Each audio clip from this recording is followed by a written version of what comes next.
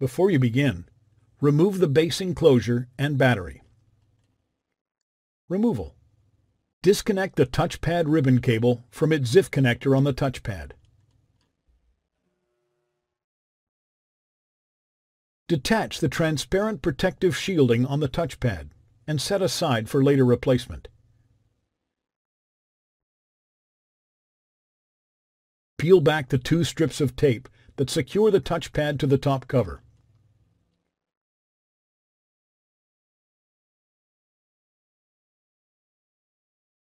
Remove the 6 P0 Phillips head screws that secure the touchpad to the top cover.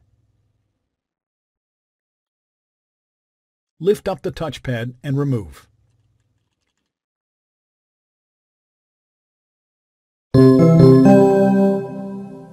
Replacement.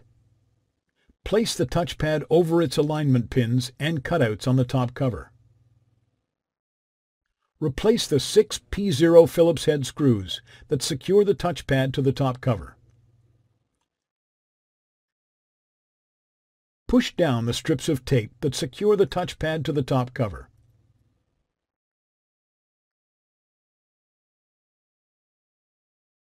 Place the protective shielding into position on the touchpad and press down firmly along it to secure it to the touchpad.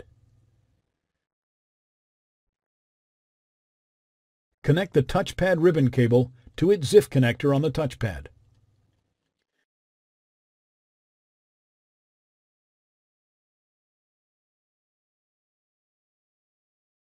Thanks for watching. Please click subscribe for more videos and weekly updates.